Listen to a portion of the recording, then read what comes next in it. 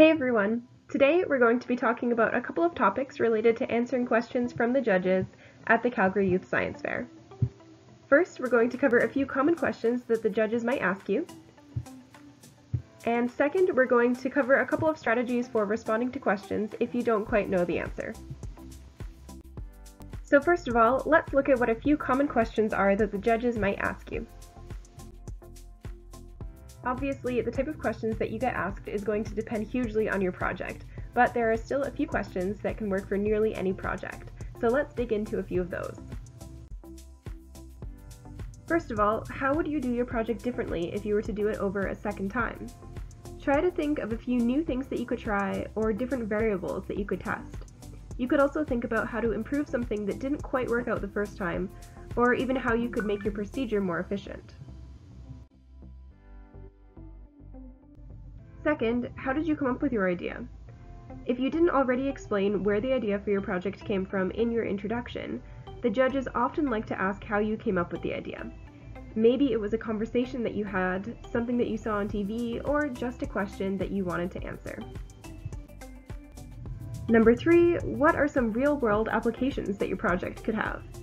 If you didn't already explain this during your presentation, the judges might ask about how your project could help improve something in the real world. Maybe now you know what type of music to play in greenhouses to make plants grow faster, allowing farms to grow more food. Or maybe your model of a volcano can help us understand a little bit more about how volcanoes work in real life. Just think about how your project could benefit people in the real world. And number 4, what was your favorite thing that you learned or your favorite part about doing the project? This is a really fun question to answer. There's no wrong answer, so just enjoy telling the judges about something that you found particularly exciting or fascinating about your project. Up next, here are a few tips from our alumni about how to answer those tricky questions.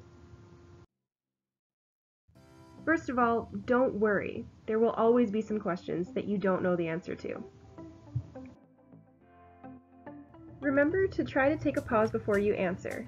Don't immediately say the first thing that comes to mind. Instead, take a few seconds to think about the question and what you want to say. If you don't quite understand what a judge is actually asking you, you can ask them to repeat or rephrase the question, or ask them to be a little bit more specific. Finally, if you still aren't quite sure how to answer the question, it's best to not try to make something up. Instead, just admit that you don't know. Then you can use your knowledge of your subject to come to an educated hypothesis. You could say something like, I don't know the answer to that, but based on what I do know about this topic, I think that it may be this. This can really show the judges that you can apply your knowledge to new questions. You might also say something like, I never thought about that before, but I will look into it after the fair. You can even write it down in a notebook so that they know that you're serious about checking it out.